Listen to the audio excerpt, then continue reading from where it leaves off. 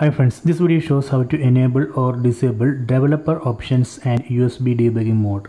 Open settings, tap on the settings up icon, then go down, then select about phone, then select software information, then select build number. On build number we need to tap 7 times. 1, 2, 3, 4, 5, 6, 7.